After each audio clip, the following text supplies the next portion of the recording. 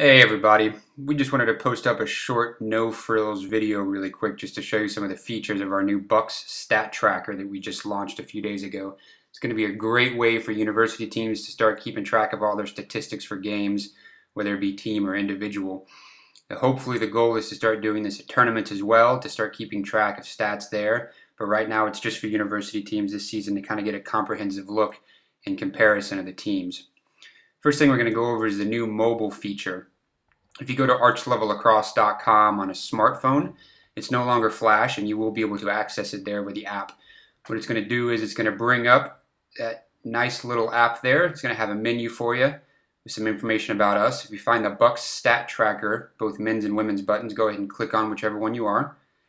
Then you're going to scroll down. There'll be links for all the teams that are participating so far. You find whatever corresponding link is your team.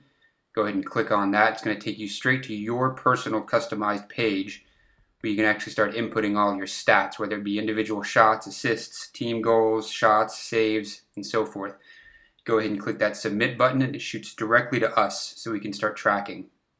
If you want to actually add this as an app, just go ahead and click that add to home screen, type in whatever you want, whether it's your own team name, stat tracker, ArchLevelLax, whatever, and go ahead and add that. And that's going to put it right there on your smartphone desktop. Now, if you don't want to do the smartphone version, we actually send you guys an email to confirm all of this. And what it's going to look like is something like this.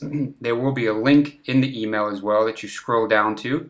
Once you click on that, it's going to take you directly once again to your own personal page on your computer where you can just input your own statistics once again, like we said on the mobile app feature.